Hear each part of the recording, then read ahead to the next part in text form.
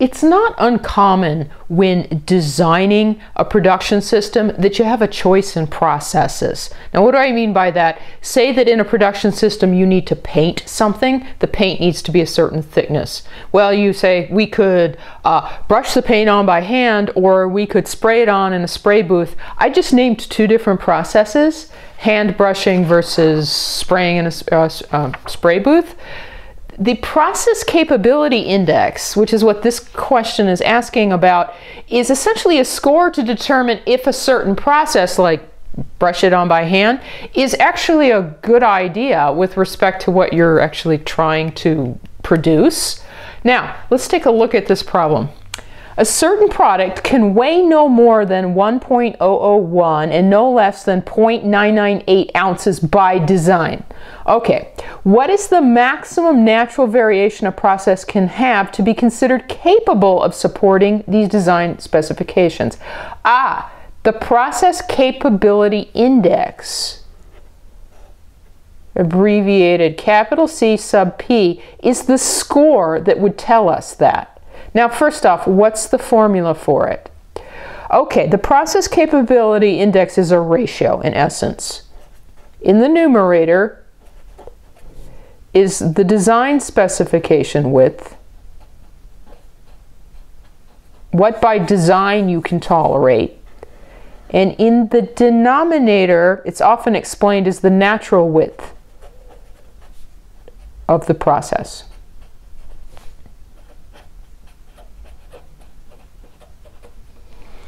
All right, now that's one form of the formula, but actually we can be more specific. Design specification width, I can see that actually in this short problem.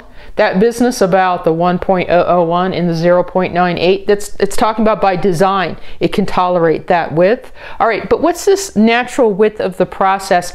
Oh, another way to state this particular formula for the process capability index is, now it's the same business in the numerator, design specification width. That's just information you have to have. But it's agreed upon that another way to characterize the natural width of a process is 6 times the standard deviation in the variation in that process. 6 times the standard deviation, 6 sigma, that's where we get that very familiar phrase in quality control, 6 sigma. All right, now wait. What is this question asking? It's asking, if we're picking a process, what's the maximum natural variation it can have in order to support this particular product by design? Oh, wait. How does the process capability index tell you if a process is a good idea or not in order to produce a certain product? The capability index has to be C sub P greater than or equal to 1 to be considered capable.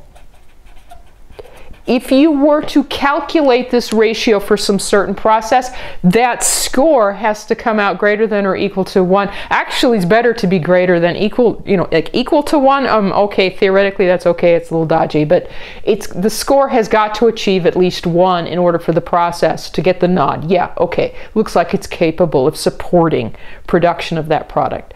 All right, so what we want to do is, for this particular product, we want to explore the process capability index, some of the information we have,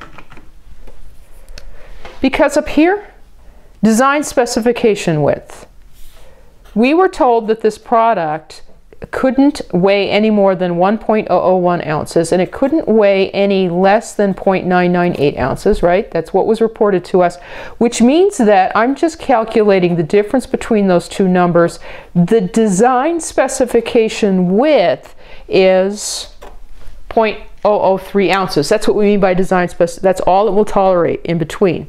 Oh, okay, so if you had some certain process and you were kind of auditioning it for this product, then the process capability index, that is definitely what would go in the numerator. In the denominator, it would be 6 times the standard deviation in the process. But we don't have any particular process, any information on the standard deviation. Oh, but we're asking ourselves what's the maximum natural variation, and that's what the standard deviation in the process represents. such that the process would be considered capable, meaning that this result would be greater than or equal to 1. Oh, now this I can do because now I only have one unknown, and the one unknown is the one thing that the question is asking about. Okay, what is the most that that number could be such that all this works out happily to greater than or equal to 1? Well, now it just becomes algebra. Let's see, I could multiply here both sides by 6 sigma. That means that this is when is 0.03 greater than or equal to 1 times 6 sigma, which means that the sigma needs to be greater than or equal to, I'm just going to divide both sides by 6. So 0.003 divided by 6, I get 0.0005. There's your answer. If you are looking at a particular process to support this particular product we've been told about, the standard deviation in that process's natural variability can't be any greater than 0.0005 ounces in order for that process to be considered capable of supporting this particular product.